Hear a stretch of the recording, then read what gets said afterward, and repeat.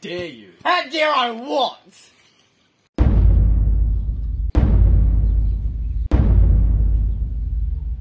Ha! You blinked! Well, I demand a rematch. No thanks. Your asinine behaviour troubles me. Sorry? You were about to buy this hideous thing. A lettuce? A packaged lettuce. Well, what would you like me to do instead, Mr... The name's Bond. James Bond. Nah, I'm just kidding. The name's Arnie Bland, but you can just call me Arnie.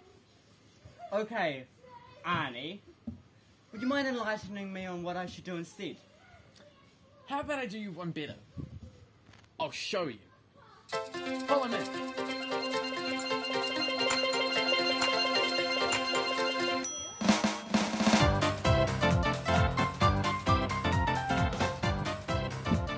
What are we doing at my house?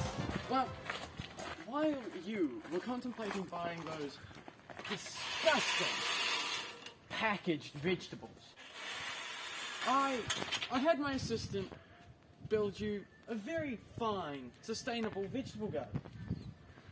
Well, I think the bigger question is, how do you know where I live? Well, we followed you home yesterday, of course. Don't worry about it.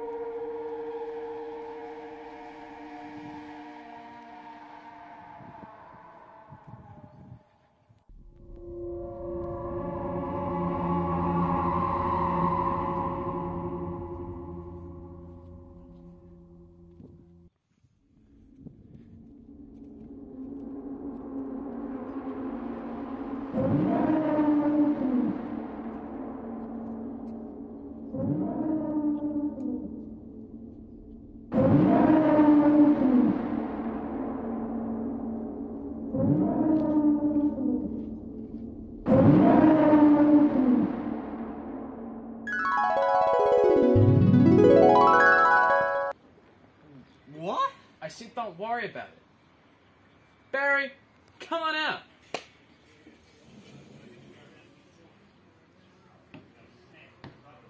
Hey. What? According to all known laws of science, a bee should not be able to build a vegetable garden. Supposedly, this is because they have no hands, and they are 100 times smaller than the tools they would have to use. So, how did you build it then? Do I look like a bee to you? Fair enough. Anyways, Arnie, why did you get Barry to build me a vegetable garden? Well, you see, Toby, a vegetable garden not only does wonders for the environment, but also for your health. How so? Barry, you're semi-good at explaining this. Okay, so as you probably already know, there are bugs and insects that both like to nibble on a little vegetable from time to time. Well, something a little lesser known to the general public is those big corporations in charge of supplying the supermarkets absolutely annihilate the vegetables with things like pesticides to prevent those bugs and bacteria from taking that little nibble. Those pesticides tend to be carcinogenic. Well, I totally knew that. I just wanted you to say, just to make sure. Of course you did, sweetie. Arnie, Yes, ma'am. how does a vegetable garden help the environment? Oh, yeah. I almost forgot about that one. I'm good at this. If you say so. I do say so. I'll go to marriage counselling, you two. I see how it is.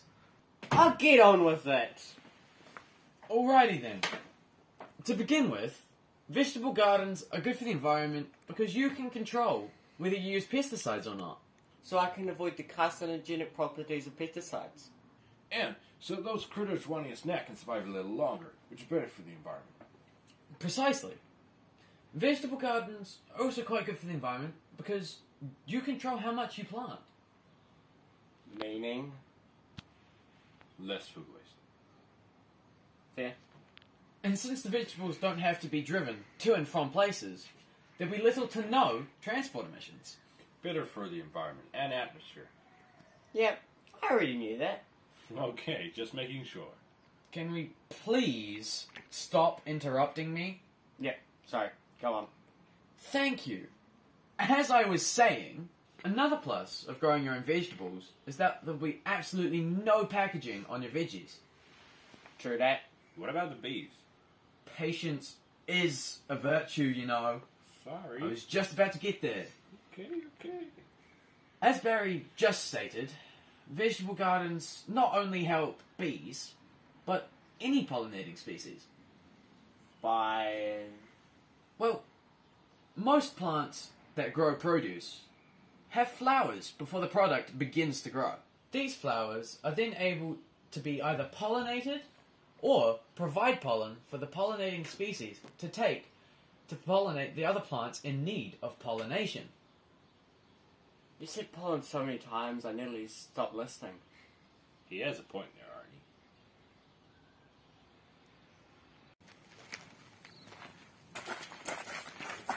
Arnie. Wait! What's up? If I wanted to build a vegetable garden elsewhere, how would I do it? Barry, you got this one. Oh, okay. First, you want to pick a location, preferably somewhere sunny to allow for photosynthesis. Second, you want to design and customize your garden. So like, how big and what shape it is? Yeah. Okay, continue. Third, you want to decide what type of plants you want. Then plant them? If they're in season, yeah. Finally, you want to make sure you take care of your plants until they're ready for harvest. Sounds easy enough. Yeah, it is quite simple. Well, we've just begun. See you, Toby.